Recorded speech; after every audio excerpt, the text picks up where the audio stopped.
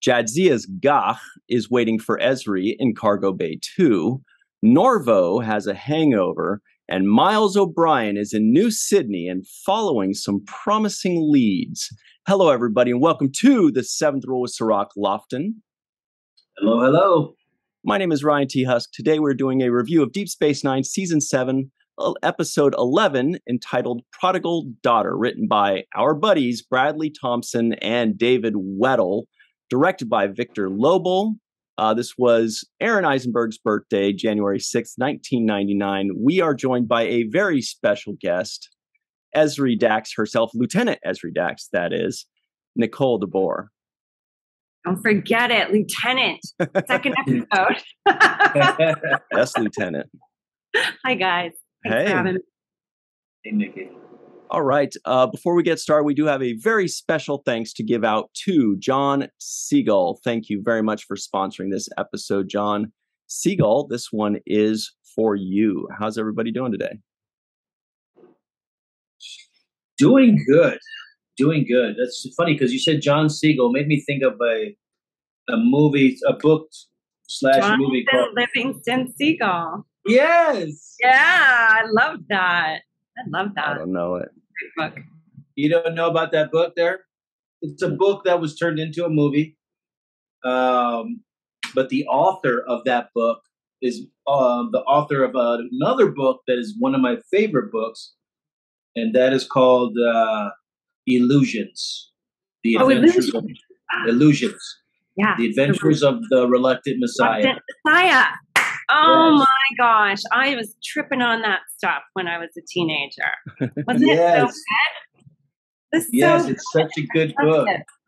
Yeah, beautiful. It's a very beautiful book. The same author, I think his name is Richard Bach. Yeah. Is the author of that book, as well as Jonathan Livingston Seagull. So that was a little word play, a little background. But this book, Illusions, anybody out there listening, you should get the book if you're interested in just having a really good kind of a short book that takes you on a really magical ride. And it's fun to kind of challenging your thoughts about the world and everything else. So Illusions, The Adventures of a Reluctant Messiah. That is a fantastic read, and it will be on my book list when I start a book list. You had me at short read. Yeah, short. I think it's like 150 pages. Yeah. But it's lovely. That's a good recommendation, Cirroc. Yeah. I haven't thought about that book for a while, but I loved it. So everybody to Cirroc Lofton's book club is coming soon. Stay tuned for more information on that. Yeah. But be careful. Cirroc's pretty intelligent, so he may have some pretty far out books about history and culture and things I've never even heard of, like Illusions, was it? Illusions, yeah. This is a book about the adventures of the reluctant Messiah. It's pretty self-explanatory. Yeah. And you think, oh, the Messiah, it's basically that. So you'll go into the story with an open mind, but it does take place in America, I think in Ohio or Indiana. And it's kind of it's just a very fun story. Mm-hmm. And Richard Bach won my praise when I read that book because I was like, wow, this guy's a great writer. And he's telling a story through this parable, through this other story, he's telling another story about faith and belief in yourself and all of these other things. You know who's lacking faith and belief in themselves? Norvo. Oh. Your Ezri's brother. Yeah. Or no. You know, I'm glad you brought that up because that was one thing I wanted to talk to you about, NICOLE, because when we had Ira on not too long ago, we talked about this season 7, and I think we were about 8 or 9 episodes into it, and I told him, I said, you know what, this season 7 feels like it's Ezri's season, and I feel like she is reintroducing us to the cast that we already know, right? Through her eyes, right? It's like, oh, through her eyes, we get to see these very same people we already got to know, but she gets to know them too. And he kind of like he said, I never thought of it that way, but yes, that's what we were doing. And I wonder for you, what was that experience for you? I mean, you're coming into a show, it's already established, and now you're coming in, and essentially it's really about you in the beginning of this 7th season. Like, right away, the first 3-4 episodes, it's Ezri. And I'm happy with it because it really gives me, like I said, an insight on the characters that I already knew, but through your perspective, which I love. But what's that like? Because I've been on guest stars on shows that are already in production. I did Seventh Heaven and all this other stuff, and they were already well into their production. And you're slightly intimidated because you're like, okay, all these guys are, they already know. I don't even know some of their characters, right? I don't even know totally what they do, right? So, how fast did it take you to kind of adjust to that?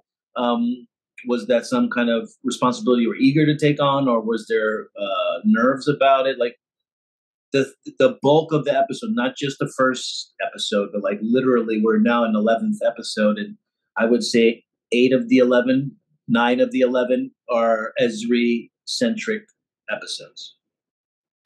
Yeah. Well, as you say, when you do guest spots on television shows, which I had done also several of those before I came to this show. It's difficult, right? You come in and, hopefully you like it. Hopefully it's a good guest spot, which I thought Corvo got in this one. I remember thinking, he's getting some good stuff for his demo reel. Yeah. I remember thinking that for Kevin Rom. And he did go on to do a lot of stuff after this. He looked familiar. Yeah. And so it can be really difficult depending on the show. And if you know anything about it, is the thing that's really important too. If you've watched the show, if you know the characters, that's super helpful. You know what I mean? I hadn't specifically watched Deep Space Nine, but I had watched, all of TNG. So, I love Star Trek, so that really helped, even though I felt like, yikes, I didn't watch this series. So, and I didn't really have a lot of time to watch it before I got cast and I started. But that definitely helped, because I know what types of characters are Star Trek characters. I know what the world is sort of, and I was super eager to be part of that and felt good about that. Felt like I knew how to be on a Star Trek show. So that helped. Whether I was right or not, I don't know, but that's how I felt. And so it gave me that confidence going in.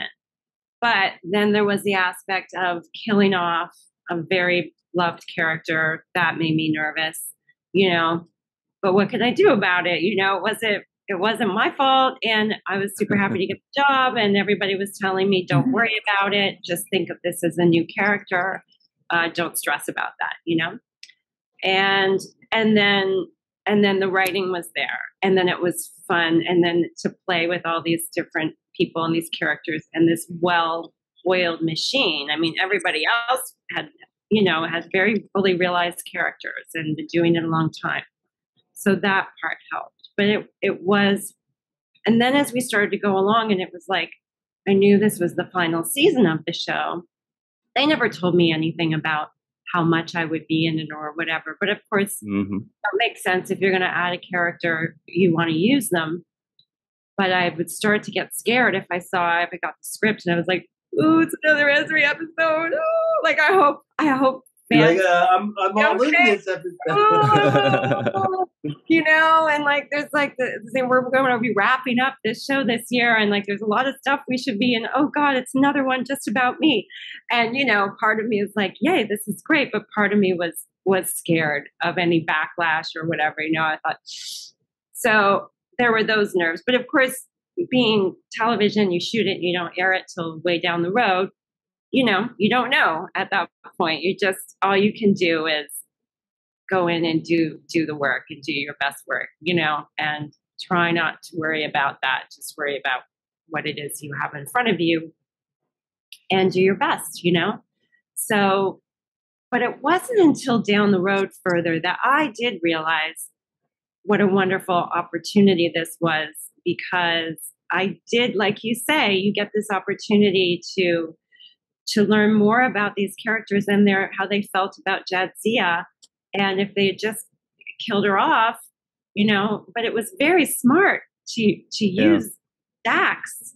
I mean, that's what the whole Dax is about, is having multiple lives. So of course it makes sense to have a new Dax be brought into the Star Trek world. So, and then a Dax that can come in and, have everyone on DS9 who cared so much about Jadzia have that way to have closure somehow, or to just have her back again, or like you say, to get to know these characters that we all love better through Ezri, and they're missing Jadzia and everything. So I realized that was actually a real gift and really special, Yeah, just a little bit more about that, but when we were first introduced to the characters in season 1, you get to know them, you see how they bounce off each other, which relationships are friendly, which are competitive, right, or even combative in some ways. Then Worf shows up in the 4th season, and he kind of allows new aspects of characters to come out. We see how Odo deals with somebody kind of stepping on his toes and in his perception, possibly. We see, how does Kira adjust to this? So now fast forward to the 7th season, and now we have Ezri. And so we get, like Cirroc was saying, we get kind of reintroduced to these characters because we're now seeing an aspect of this character we've never seen, which is how this character responds to not just Ezri, the character, but just the idea of a counselor, for example, or the idea of an ensign joining, their ranks, and now lieutenant junior grade. And so it's really interesting to see how each character reacts to this new character. It's like it's breathing new life into each one of them. And I was really excited to see the two of you and O'Brien together, because this is how Deep Space Nine creates these relationships the best. They have two people on an away mission, or one person on a mission, the other person goes to save them, or, O'Brien is stuck in a jail cell in Cardassia and Odo goes to bail him out, or whatever it is. And I just kind of wish we had gotten to see more of the Miles and Ezri show. Me too.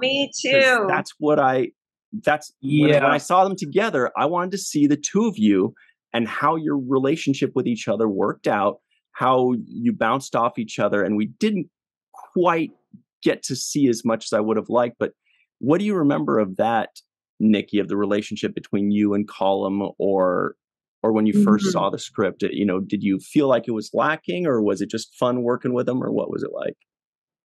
Well, so this was one where I felt concerned, like, okay, wow, this is off the station. This is going to Ezri's home. So I was a little nervous about it. I'd heard about it, hey, we're going to do the next episode. You're going to go home and there's a murder. And so I thought, oh, okay, that's kind of cool. I'm going to help with that, help solve a murder. But then what it was, I kind of feel like I'd love to take this episode. Like, I feel like there's a few different episodes in this that could have been, I remember reading it and kind of going, who's Bilby? And who's Bilby's wife? Yeah. And that, I was just confused. And I watched the Bilby episode, and I was saying that. Yeah. I watched Bilby. I don't remember who Bilby was, but as I was saying, I was like, well, what was Bilby about? And I don't remember it that clearly. And I was kind of thrown off too by that same kind of referring to something that was not in continuity. It was like that happened like 3 seasons ago or something. You know what I mean? It was hard for me to when was Bilby? Right. And then, I like when murder mysteries, like, you're learning something about that person that died or the people who were connected to that person. That wasn't really what was happening here.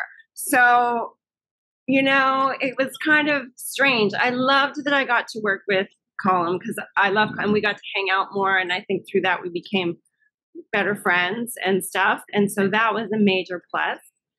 But then the opportunity I feel like there's a missed opportunity. I would rather it just be, as you know, Ezri and Miles go and solve like a real mystery together, you know, and have lots of us together. That would have been a cool thing to do. I would have really loved that. And then as far as a family one, because listen, it's always fine to do a slow piece, a slower moving piece about family dynamics, and certainly you want to understand where Ezri was coming from and before she was joined. So it's nice to go and learn about that.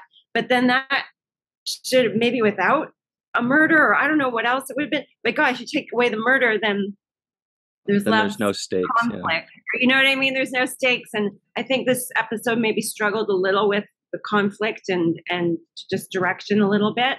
I believe it was put together quickly because there was another episode that was going to be made and it got tossed out. So, oh, really? Maybe didn't have as much time and as many passes. I think that's what happened with this episode.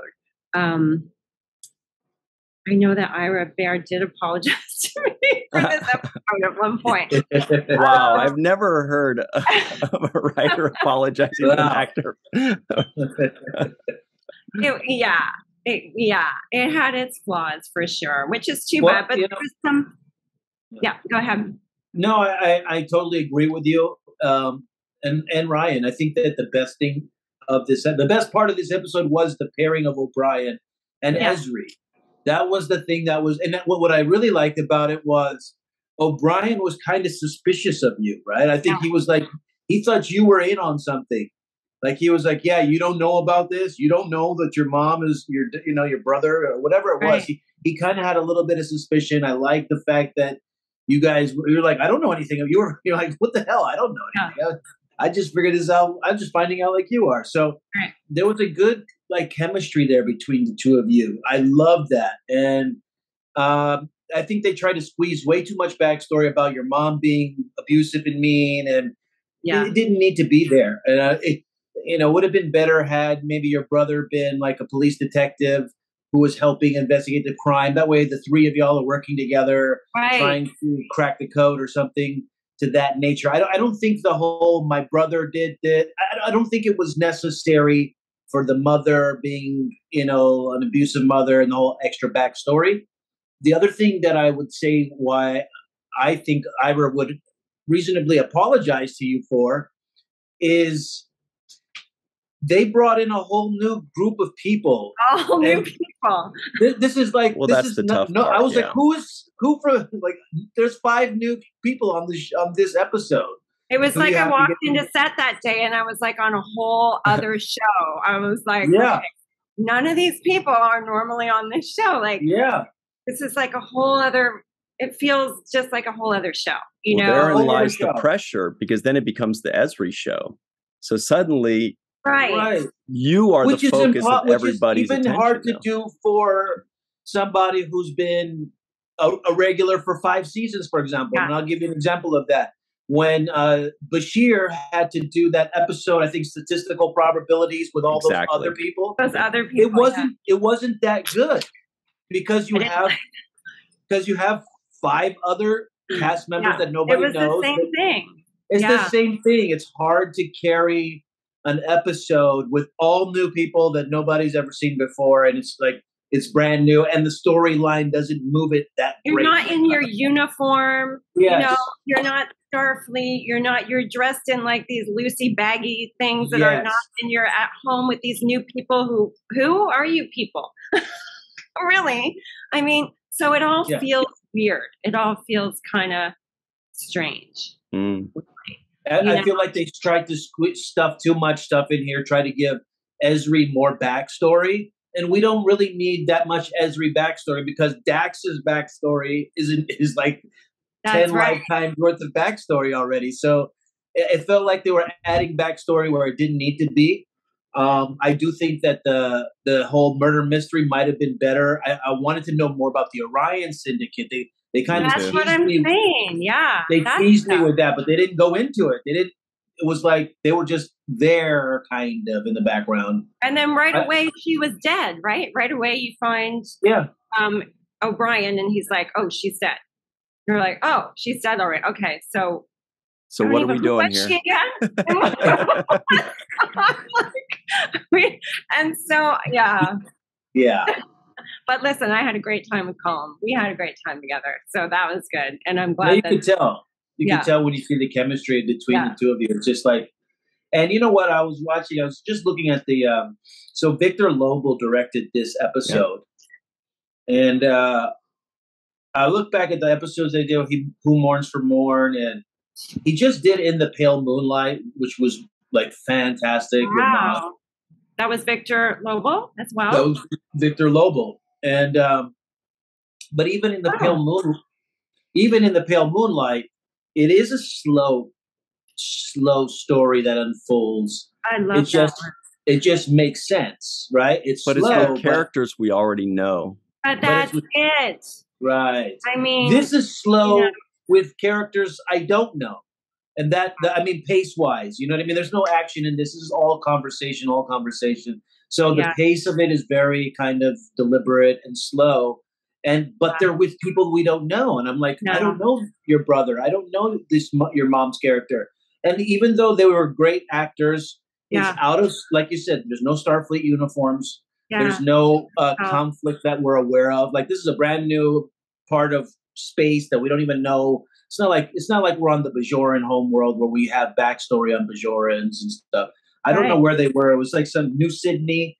I was thinking of Sydney, Australia. I was like, they're in Sydney, Australia. No, it's in like the Dolores Belt or something. They said something with some sector or something. So there was nothing I could even attach my mind to. This is not even a place that I've seen before. It's not even Sydney, Australia. You know what I mean? Like, I would be good with that.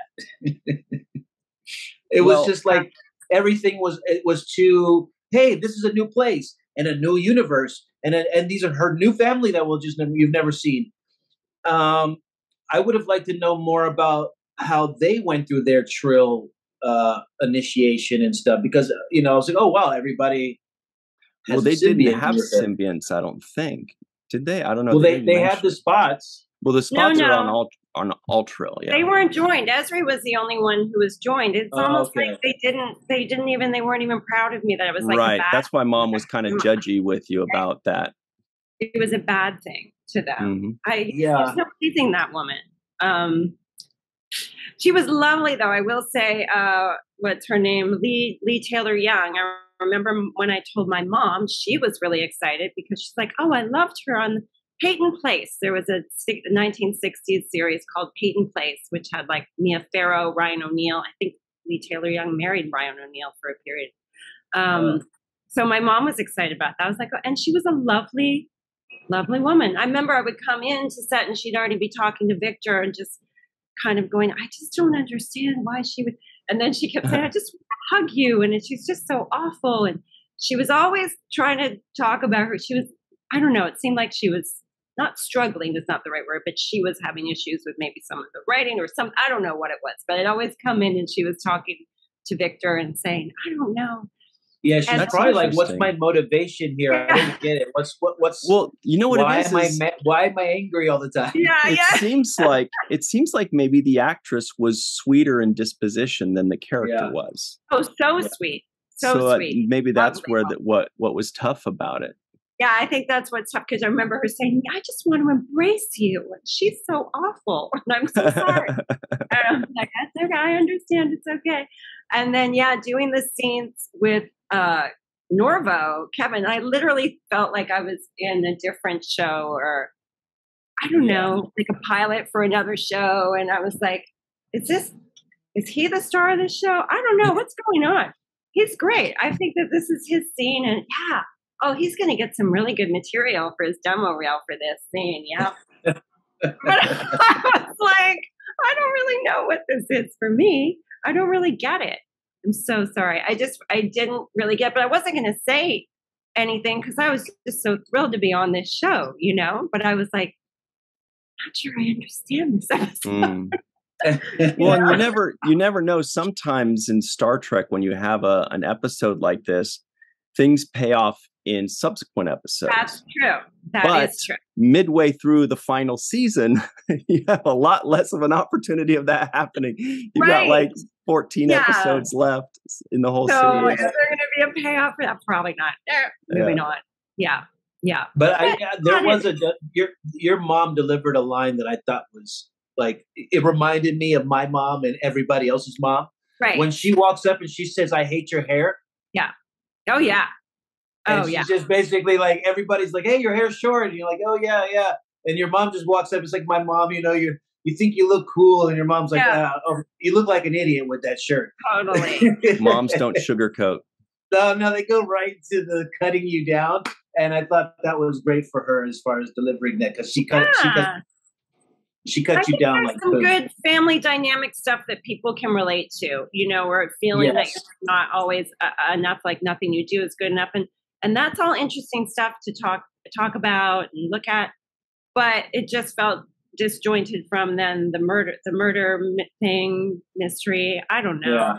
Mm-hmm. It just didn't flow well. I was like, how come, there was another thing. How come O'Brien is always off on wasn't he in jail? So that we can see him wearing cool threads. That's right. We can see him in a nice little button shirt that's a weird color. He's always off just randomly doing, O'Brien is like, what? And this was another one of those, but he's and Bashir's waiting for him. Yeah. To come back. I love that stuff, Yeah, waiting at the airlock, looking at the passengers as they exit the plane. That was so sad. Where is he? This poor guy. He's probably holding welcome home balloons. Yeah. We'll tell you what, guys. Bashir's got a Holosuite program that's just a version of O'Brien. Yeah, where they're playing darts. They're just playing darts. And then he makes O'Brien like a little bit worse. He's just constantly complimenting him. Yeah. You're really good there, doctor. Thank you. Hey guys, so we do have to run to our break very quickly. Nikki, I think this is it for you with us for this particular episode, but we do want to thank you very much for joining us. I know we've got a lot more to talk about with this episode and a lot more. Cirroc and I love to be like, you know what they should have done? Right, do it. Go for it. we got a lot more of that and a lot more of actually really good things that I enjoyed, because there's always going to be good things in every episode. Oh, I did like some of the Ezri things in there, again, about her identity or even gender. I think was in that one. It might have been pronouns. Yes.